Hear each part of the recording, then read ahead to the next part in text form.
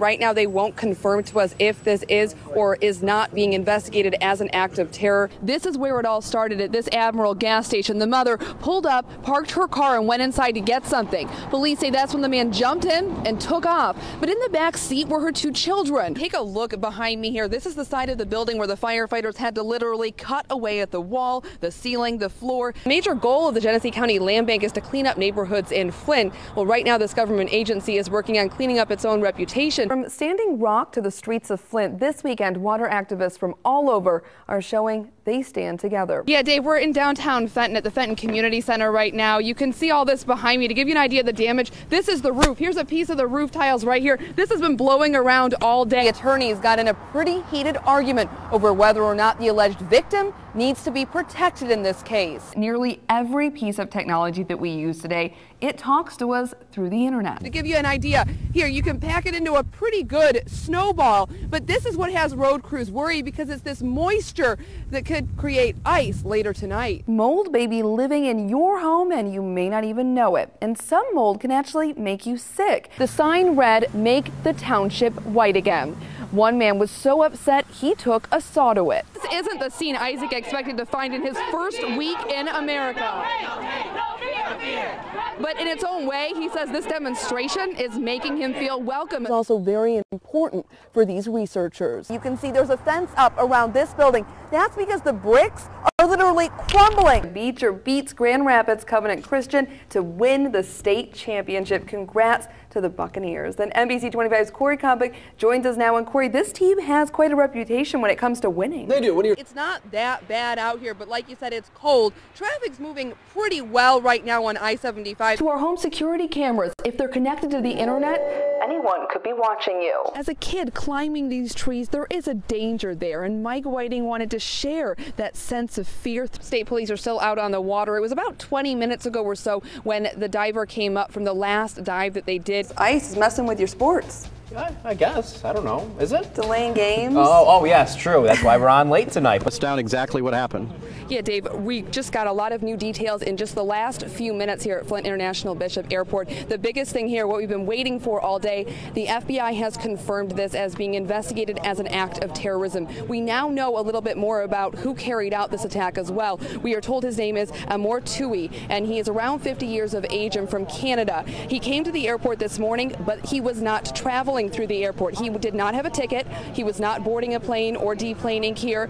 He was in the airport's public area, so before security, and we're told that he went to a restaurant. He had something to eat. At some point, he went into a restroom, a public restroom that is before the security checkpoint, and he then went through his bags possibly. He came out. He had 2 bags with him, but what he came out with was something that wasn't seen before he went in. He had a knife. It was about 12 inches long with an 8-inch serrated blade, and when he came out, that's when he selected the officer. It was Officer Jeff Neville. He is a lieutenant at the airport with the police department, previously worked with the Genesee County Sheriff's Office. He attacked him, stabbing him in the neck, and when he did that, when he started attacking the officer, that's when he yelled out several things.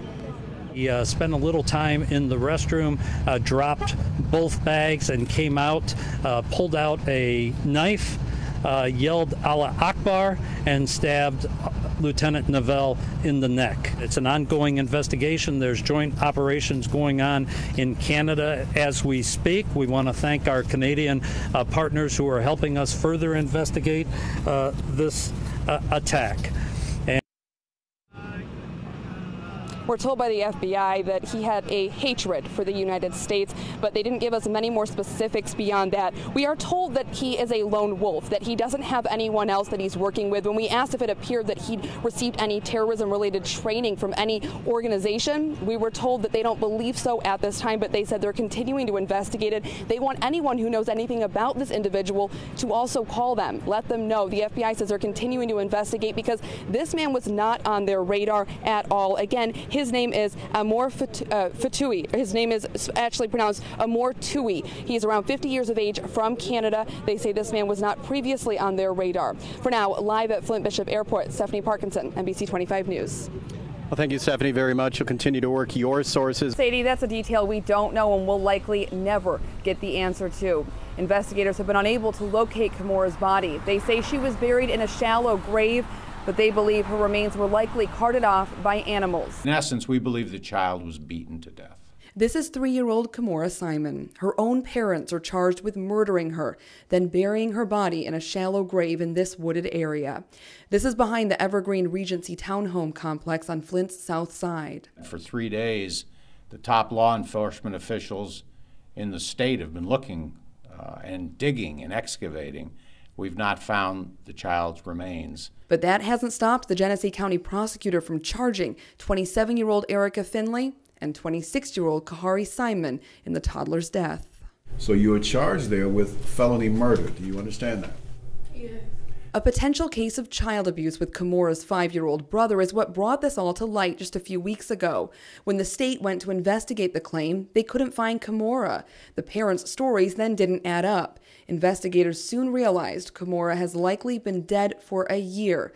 Despite not finding her body, the prosecutor feels very confident in this investigation. So the officers had to really come up with information that took a lot of legwork and time and effort to be able to prove to me, to start with, that the child in fact was deceased. They've done an outstanding job here. That is what's allowed us to move forward and try to seek justice for Kimora. Kimora's 5-year-old brother I mentioned, along with Erica's other son, have both been placed in foster care. Simon and Finley are due back in this courthouse next Tuesday. We will, of course, be staying on top of this, so stay with NBC25 for the very latest. For now, live in Flint, Stephanie Parkinson, NBC25 News. Bill, to give you an idea of where we are, this is South Saginaw Road right here. We're between Bristol and Maple in Burton. This is where it all started at this Admiral gas station. The mother pulled up, parked her car, and went inside to get something. Police say that's when the man jumped in and took off. But in the back seat were her 2 children, her nearly 3-year-old daughter, Ariana, and her 9-month-old son, Lincoln.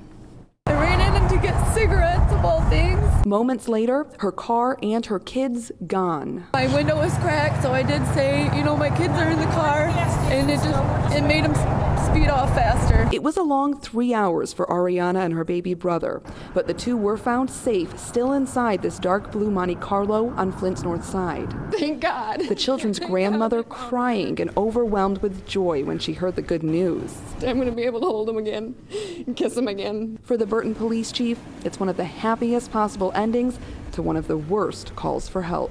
Little girl had the biggest smile on her face. Pretty brave little 3-year-old. Thank God they found them and that they're okay. Again, as you just heard from the police chief, they do have the suspect they believe responsible for this in custody now. Reporting live in Burton, Stephanie Parkinson, NBC25 News. The flooding has gone down significantly since what we've been seeing over the weekend, but as you can see here, still a lot of water covering the roadway. Like you said, this is Curry Parkway in Midland. You can really smell the strong odor coming from this water, and unfortunately that family just a few doors down here down the street, their basement is still full of this smelly brown water.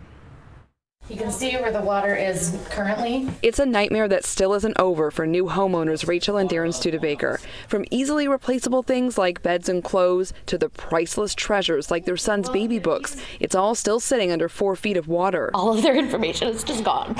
So it's just tragic that I don't have that anymore, and I can't get it back. You know, my 5-year-old, God, I don't remember when he got his first tooth. If I looked in a book, I'd know, but I'll never know again. So I won't be able to share those memories with them when they grow up, and that hurts the most. Rachel and Darren tell me when it happened, it was quick. Overnight, in about 6 hours, it went from dry to 2.5 feet of water. It just kept pouring in. Then it started to pour in through the side of our house. A terrifying scene for their 5-year-old son, Ethan. He had seen the water coming in the door, and he thought that our house was going to fill up with water and that he was going to drown. With their spirits high, It's gone down, significantly since yesterday. The focus for Darren and Rachel is now on putting the pieces back together. We're just hoping that we can get the insurance coverage because we just got this house 2 weeks ago. With several feet of water still in the basement, the Studebaker family can't live in their house right now. And you can see here there's not much trash at the curb right now. That's because they can't get in their basement to pull anything out right now. They're just going to have to wait for those floodwaters to go down. Live in Midland, Stephanie Parkinson, NBC25. The Tittabawassee River looking a little bit more like a lake right now. We've been seeing devastating flooding for the last 48 hours, and it's not over yet. According to the Office of Emergency Management in Midland County, the Tittabawassee River is expected to crest over 32 feet in about 2 hours from now. That road's pretty much impassable right there. You wouldn't want to try driving through those waters. Kyla Peoples is just south of this spot on North River Road in Saginaw County. You're where homes are literally going underwater right now. Kyla, what are you seeing along the Tittabawassee River there? Take a look at this. These are all of the roads closed right now in Midland County. More than 100 roads in Midland County are impassable. Emergency responders are asking people not to drive around the barricades. We've seen it. We continue to see it. These literally are crumbling from the floodwaters, these roads. Still, it's not stopping people. They're driving through the flooded roads. One spot kind of lucking out, not seeing any flooding problems. It's Genesee County. This is a live look from our Skynet camera in downtown Flint, high atop the Durant. We are going to check in now with Nick Russo. Nick, how are we looking for tonight across mid-Michigan for people? Steph, many people did see some rain showers. Thank you, Nick, and we will be continuing to follow with the flooding for you all night tonight. In other news, hundreds are coming together in Flint this afternoon, and this is all for Flint's annual Pride Fest. It's happening right now in downtown Flint at the U of M Pavilion and Riverfront Park. Attention all boat lovers, the 30th annual Bay City Grand Prix. This is formerly known as Bay City River Roar. It's happening right now in Bay City. There are boat and jet ski races, a boat and sportsman show. In Flint today, people are joining together for an International Day of Dancing. The Day of Global Water Dances aims to take on water issues through dance activism. Car lovers of all ages are gathering at Sloan Museum in Flint. The annual auto fair is going on right now as well. The 45th annual show features music, food, activities, and lots of stuff for the kids to do there, and of course, lots and lots and lots of cars. If you feel like you need a break from your smartphones, you're probably not alone, and there's a new device that could solve all of your problems. The idea is that it's designed to be used as little as possible. Coming up on NBC25 News at 6, we'll show you the light phone and how it works to keep things simple for you.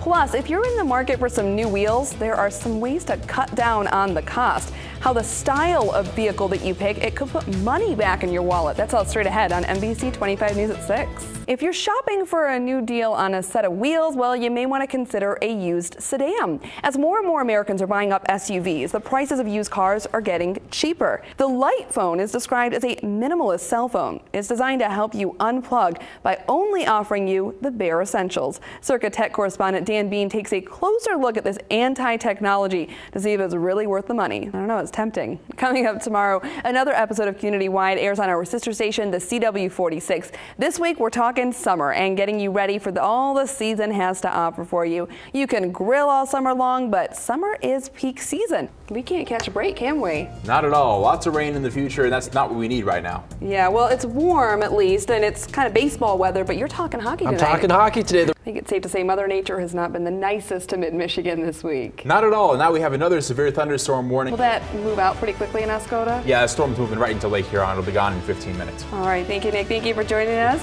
Have a great night. We'll see you back here tonight at 11.